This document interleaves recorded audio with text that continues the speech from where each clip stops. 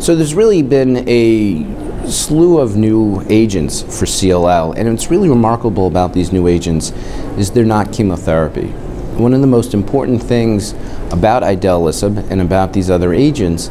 is the fact that they're not chemotherapy, and so they spare the patients all the toxicities of chemotherapy. Even though the Idelalisib trial was done in patients who are considered to be medically unfit and not capable of receiving chemotherapy, I would still recommend Idelalisib to all of my patients, even those who could tolerate chemotherapy. And I think the idea of avoiding the myelosuppression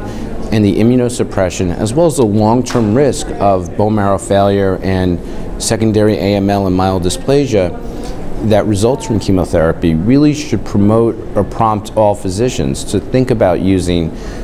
or avoiding chemotherapy in all of their CLL patients, even those who are medically fit.